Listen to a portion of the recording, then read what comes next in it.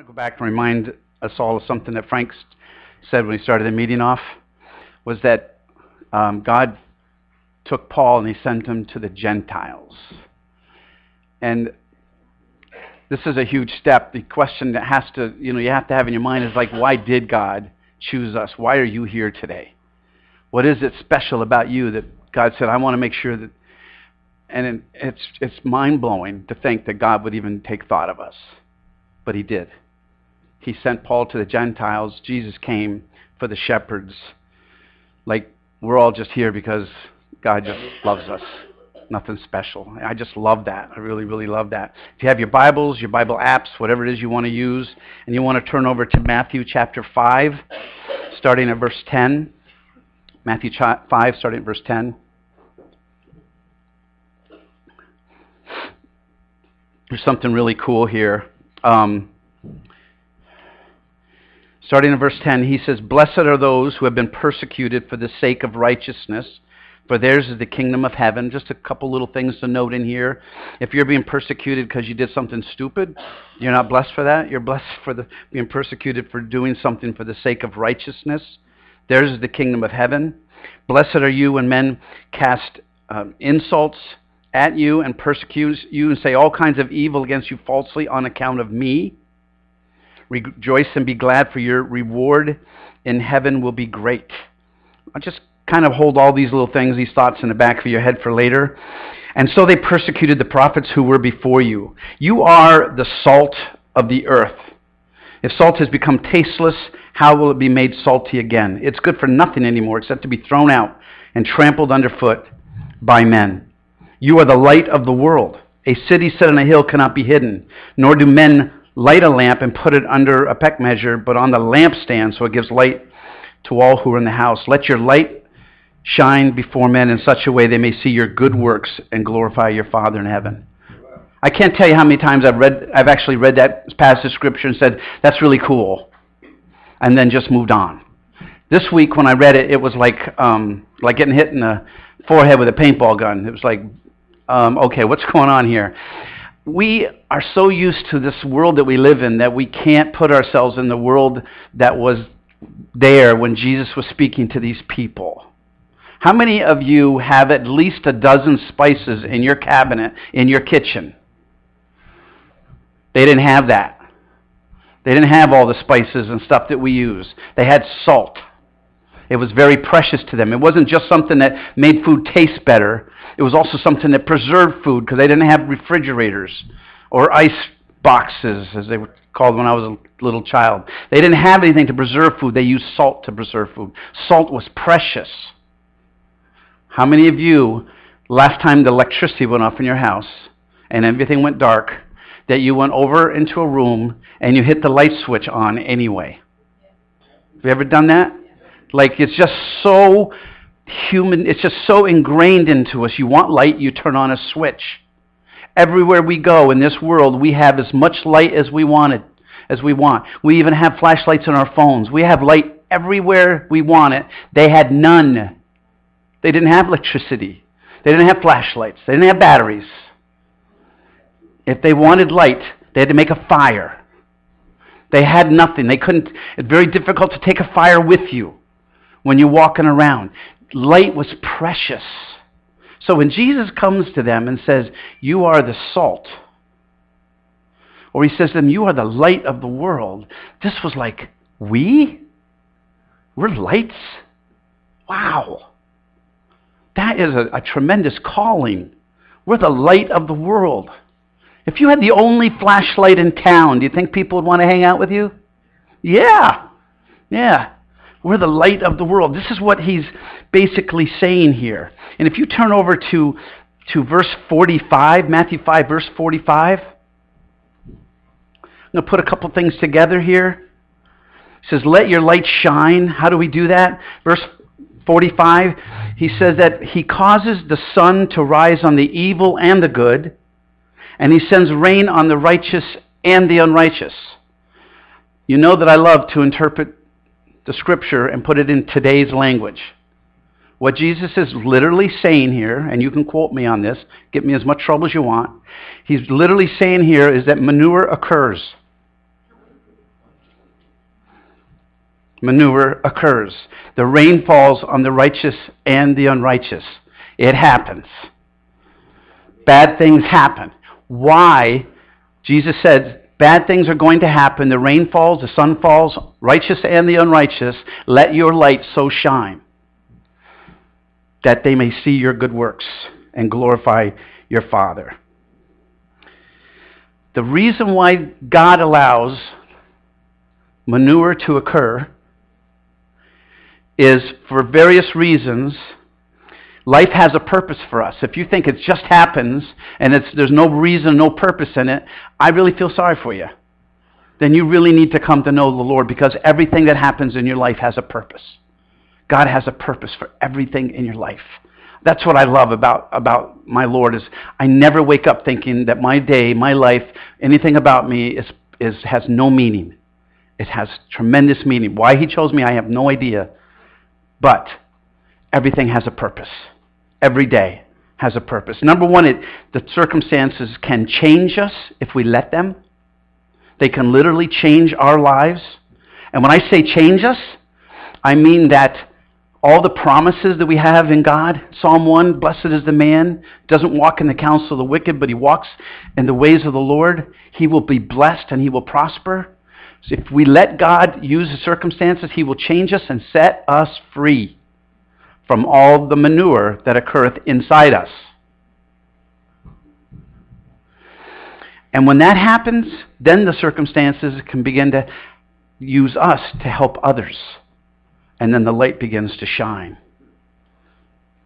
We go from people like saying, oh, woe is me, why does this have to happen to me, to how can I help somebody else in this bad situation? Whatever it is. When we talk about bad situations, you can talk about something that can be just as little as there's a fly in the room. My wife hates flies. In Italian, they're called mucas, I think. She's always saying, mucca, mucca. She really annoys her. There's one fly in the entire room. 3 o'clock in the morning, I will be woken up. Mucca, get the mucca. She hates flies. But it can go all the way to having a really bad diagnosis. Circumstances abound. But one thing that always happens, regardless of how little or how large it is, circumstances bring out the real us. The real us. There's an us that we bring to church and that we present to everybody. There's the us that we want everybody to think of us as.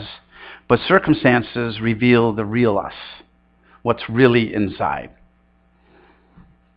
I know I've told many times a story when we were playing softball and I was playing center field and the game was on the line. There was 2 guys on base and there was 2 outs and the ball was hitting it. I just didn't think I was going to get it, and I started running for as fast as I possibly could. And as I'm running, I am yelling out, manure! Except there wasn't manure. And the entire Cantine Field complex heard me do it. What was really here just came out. Circumstances do that. You hit there's a narrow doorway at work, and for whatever reason, I'm sure you wouldn't have this problem because you're much smarter than I am, but I would always hit my elbow, that little bone right on the outside of your elbow, on the door jamb.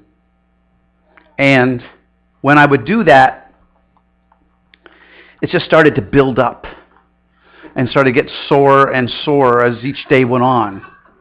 And most of you would learn to pull your elbow in as that began to happen, but I didn't. And then I would hit it, and what was inside was starting to come out. It can be little things like that. We try to hide, but when things like that happen, our true nature comes out of us. We start yelling. We get emotional, we start yelling. So like Linda and I, we have these conversations, and she's upstairs, so I can say this. So we have this conversation, and she'll start raising her voice. And I really don't like that. So I would point it out to her. You know, you're raising your voice right now. And I'm not raising my voice. So I downloaded a Decibel app from my iPhone. This is a true story. And I started to record her so that after a couple sentences I say, well, apparently according to this app, your voice is 3 times louder now than it was a couple of minutes ago. Again, see, you can see that I'm not quite as intelligent as you are, because that didn't work at all. Did not work at all. Things inside us start coming out.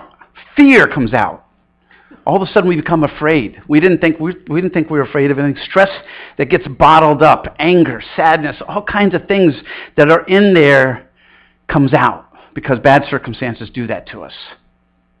And yet, Jesus promised us the fruit of the Spirit if we walk in the Spirit. And the fruit of the Spirit is love, joy, peace, patience. You can stop right there and just say, if I had those 4 things every time something bad happened to me, I'd be pretty good.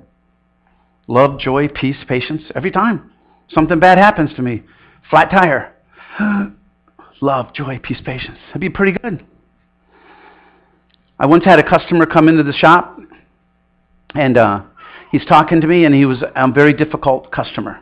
He was a difficult person. But he must have sensed or knew that he was a difficult customer, because he, after talking with me for a couple of minutes, he goes, you have ferocious patience. And I'm like, I don't even know what ferocious patience is. But what he was sensing was I was disciplining myself to be patient with this guy. It's an interesting thing. I want to note here something I felt like God say to me putting this together, is that God doesn't want to change your personality. He made you the way you are. He loves you the way you are. He doesn't want to change your personality. What he wants to change is your heart and the way you respond, and he wants to put fruits of the Holy Spirit inside you. He doesn't want to change you to be somebody else. He just wants his fruits to start coming forth in you so that you can be a light to this world. Because you know what? If you have love, joy, peace, patience, and every time you encounter a bad circumstance, I'm going to guarantee you're going to be a light, because nobody's got it. The world is so painfully short on love, joy, peace, and patience. The bottom line is that part of his true promise to us is that he's going to change us so he can set us free. What do we want? We don't want him to do that using bad circumstances. What we want is a pill.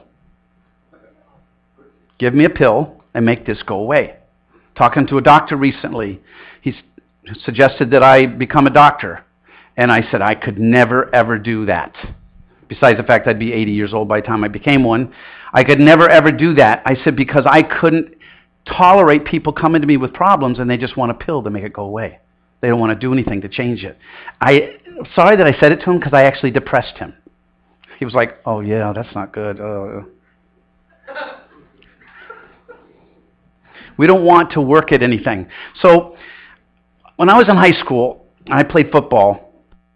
Our football team was decent. We were a pretty good team. And my high school football coach came from southern Vermont in farming area, and he's got this team, and he's really proud of us, and we're doing pretty good. And so I lived like in a village like Saugerties, really like Saugerties. Wasn't a farmer at the time. And so he takes his team on a bus, and we travel an hour and a half to go into southern Vermont to play against a rural high school.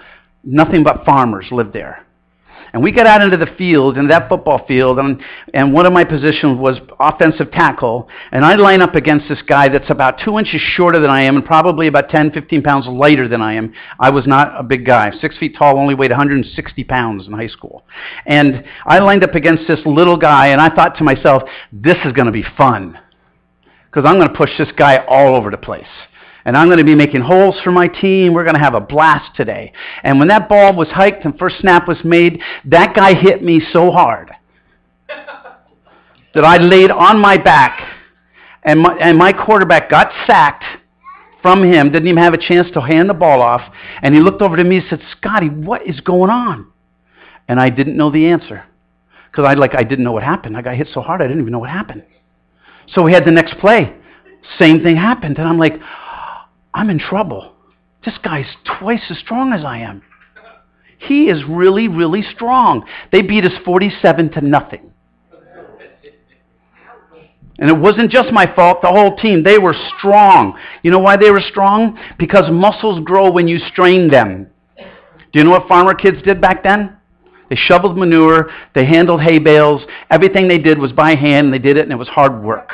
They strained their muscles. No pain, no gain when it comes to muscles. Muscles get bigger and stronger when you strain them. The fibers break, and then the body begins to fill in the breaks of the fiber with more muscle tissue. You don't work it, you don't strain it, you don't pain it, it doesn't grow. That's the way it is. Well, guess what? Now scientists are realizing that it's the same thing for our brains. They're discovering that with Alzheimer's, that if you actually exercise it and really discipline your mind to do things it's never done before, like when you retire, don't go start watching TV, pick up a musical instrument. Start painting. Start go dancing. Here's a good one for you guys. They actually talk about people getting together and talking. I know.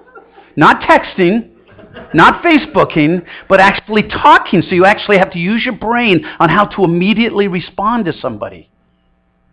And they said for those people, Alzheimer's was a huge decline in the amount that they had. Huge decline. No strain, no gain. When it comes to your brain. I'm telling you right now in the spirit, the same thing goes with your heart.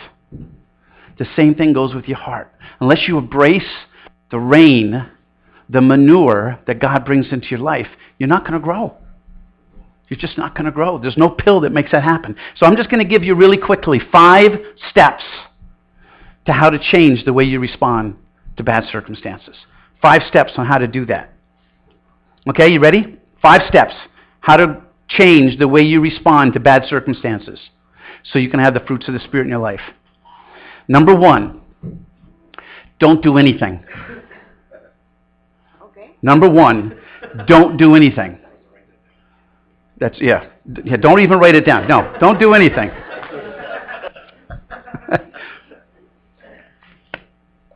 There's a guy at the bowling alley. You know what? I should just back up and just say this. If you like to see people, how they respond in bad situations, you should come out and hang out at the bowling alley. It's really quite a sight. I once had a guy he was a good bowler. Things weren't going well for him that day. He was behind me, and he picked up one of the chairs of the bowling alley and put it over his head and slammed it on the floor right behind me, and it broke into pieces. I made sure I knew where he was in proximity to me for the rest of the day. People do crazy things when things don't go their way. And bowling alley is a really good place to see it. This one guy at the bowling alley, a couple of months ago, we're bowling. Sean Weaver's his name. If you know him, pray for him.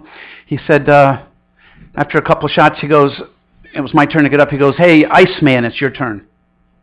I'm like, Iceman? It's like, am I a Viking? I don't understand what you know. He goes, "No." I said, "Why are you calling me Iceman?" He goes, "Because you never react.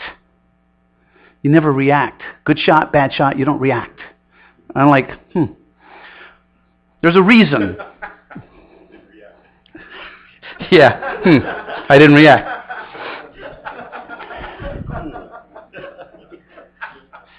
Because in bowling, for those of you who have ever done it, you can make like a really, really good shot, and it can look absolutely perfect. And you could take that shot, and 10 times in a row, that shot will be a perfect strike. And then you can make that shot, the same exact shot, and all of a sudden be left with a split. And when you do that, sometimes the game can be on the line. And your friends will say, "We really need you to get one on this right here." And you throw the perfect shot, and there's a split. And you just lost the game. You have to learn to do nothing first, so that you have time for yourself to think about what you should be doing. If you allow yourself to do something, it'll probably be wrong. So become an Iceman and give time for your spirit to think about the next step, which is coming. Time for prayer, time for thought, time for peace, waiting, patience. So we're asking for patience. Learn to do nothing and wait. Number 2, everybody's seen it. It's all over everywhere. Number 2, what would Jesus do? Yep, it's really that simple. Part of prayer of number 1 is saying, "Lord, what do you want me to do here? Lord, what do you want me to do here?" Jesus did it. When they brought before him the woman that was caught in adultery, he did nothing. And then he started to pray by drawing in the sand. What do you want me to do? And after several minutes of doing that, the Holy Spirit told him exactly what to do. And he had wisdom so he could act on it.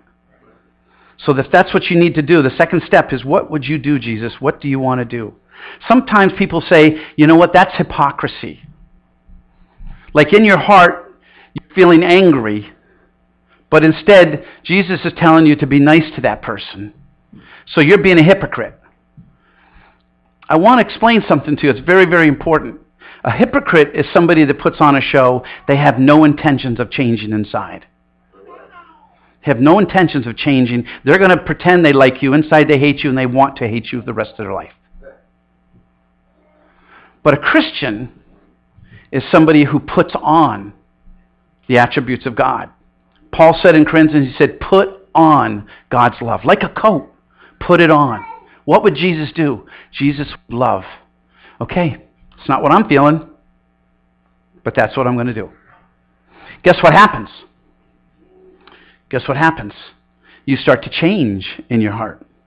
Because you're not being a hypocrite, you want to change, God starts to let that work happen. You strain your heart, you make a change, it changes for the better.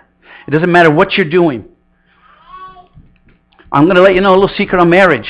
I don't always feel like being a good husband. No. I know, it's really surprising. Thank you for that.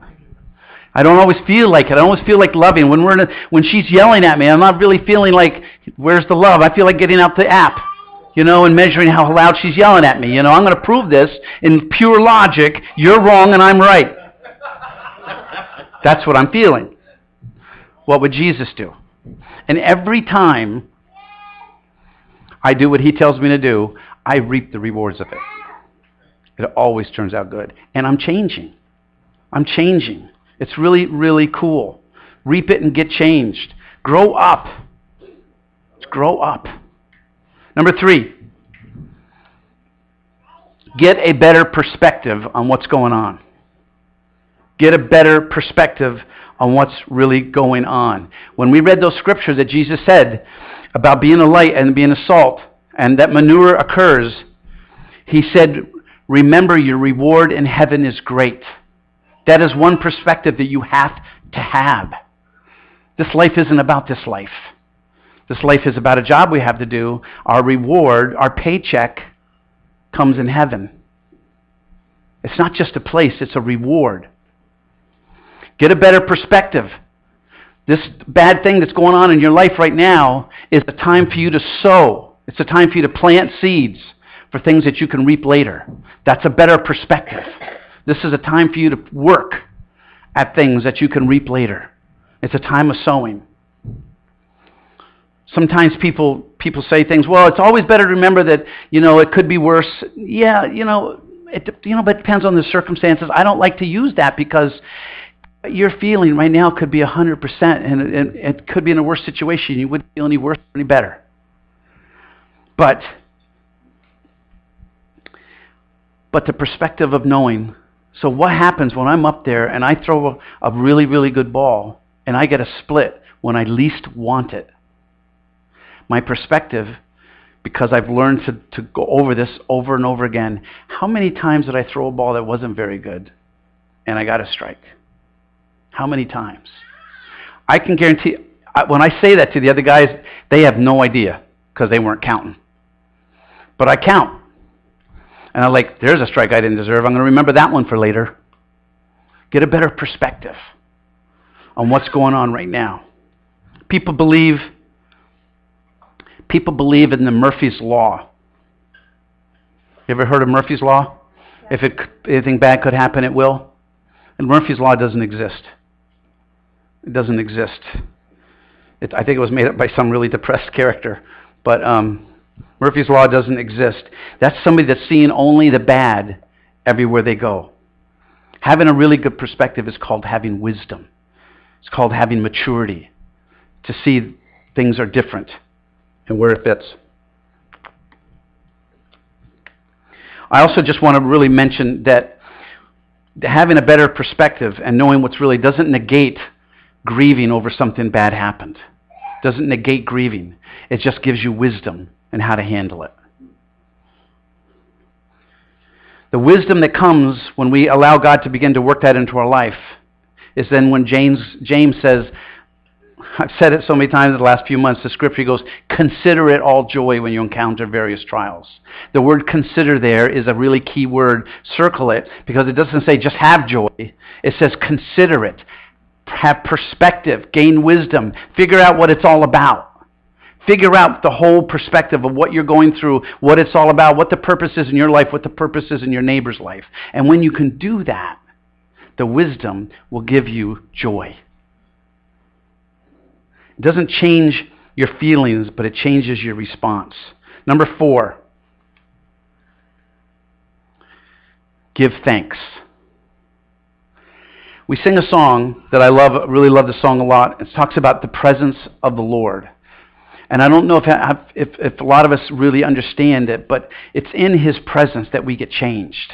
It's in His presence that the fruits of the Spirit are made into our hearts. It's when we allow to come into His presence. And Psalm 100 says that we're to enter His gates with thanksgiving and His courts with praise, or maybe it's the other way around, I forget. But it's having praise and thanksgiving that puts us into the place of being in the presence of God. And when you're in His presence, things change. Our hearts being one of them. It's really important to see that you'll begin, if you don't know anything else to do and you can't see any better perspective, just begin to praise Him and thank Him and come into His presence so He can start to speak to you and minister to you. There was about a month ago at Stewart's, 6:30 in the morning. It's been very warm lately, but at that time, about a month ago, it was about 28 degrees that morning. It was really cold, and it was 6:30. It was just getting light, and I was at Stewart's over here by the Thruway. And as I was coming out of the store, this woman comes in really quickly from the Thruway, and she drives in front of the air hose pump, and there was also it was just really damp and cold, and she wasn't wearing a jacket or a sweater or anything, and she gets out of her car and she's trying to figure out which tire is low, and she's got her warning light came on her dashboard. She's heading up to Albany or somewhere. She's really dressed up and so forth, but there she was, and she just had no idea what she was doing. And so I stopped what I was doing and I went over to help her, right? And so here she's having this bad situation, and so what I just did was I stopped and said, well, let me help you with that, and I did it for her. And then she's like, oh, thank you so much. And then she started to drive away, and then she stopped, she came back, and she goes, all right, who are you? What's going on here? Who are you? So I had a family, yeah, I was hoping it wouldn't. Anyway, I had this Family of Hope business card on me, so I handed it to her. And I said, hey, I said, God loves you, The cool thing here, and this is about step 5, is begin to reap the change that God's doing in your heart. Begin to reap it. That's what step 5 is. You're going to start reaping all of those things before, and when you reap it, take advantage of it and let God use it for you and for others. That's what step 5 is. Let Him begin to use it. I've had a flat tire on the New Jersey Turnpike at 11 o'clock at night. I know what it's like and I felt sorry for her. And so this is what God wants to do in our hearts, is He wants to turn us into thinking about ourselves. Like, this is a really crappy morning, I'm really cold, and I've got to go to work again, and blah, blah. Instead of, this poor woman's got a bad tire, and I need to help her. You can begin to reap it, and that's what it's going to be, to let your light shine. You musicians want to come back up? So I just want to challenge you today. You see, believers or fans of Jesus just simply, they know what to believe to go to heaven. They go to church, but they're missing out on the real promise of God. And that is, He doesn't just want you to have light to shine for Him. He wants to change your heart, to set you free. We sang a song about chains. Loosen the chains, loosen your grip. It's those things that are inside us that are holding us bondage. The anger, the emotion, the yelling, the fear, the sadness, all these things are holding us bondage that God wants to set us free from. These things are going to set our hearts onto, okay, if I do these things, He's going to set me free. And guess what? When that happens, I get to be a light for Jesus. I want to challenge you. You want a pill to fix the things in your heart? Or do you want to allow God's circumstances to change your heart and let that happen to you? We can't stop the rain, but we can add the love, joy, and the peace and the patience. We can add those things to it. So I really don't think that it's just by accident that you are here today. If you're here today, you're here because God is calling you to be a light in this world. Embrace it and become that light.